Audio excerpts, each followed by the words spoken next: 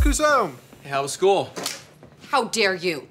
What is it now? My shirt? My tighty-whities? The fact that I still get DVDs from Netflix? All of the above, and you've never introduced me to my grandparents. Well, you barely like me, so why would you want to meet the people that made me? Because I have to do a monologue on a grandparent for history class, and Mr. Jones is going on paternity leave for 8 months. So it's 100% of our grade.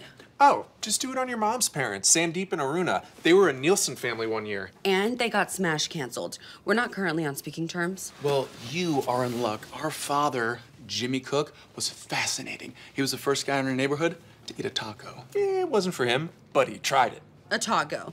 Parvati's grandmother was the first Indian woman to climb Mount Everest. They're making a movie about her starring Emma Stone. What about your mom, Gail? I will introduce you to anyone else in our family. Our cousin Abby, she's a millionaire from a Bill O'Reilly settlement. Look, I just don't think it's a good idea for you to meet Gail. Yeah, you're right.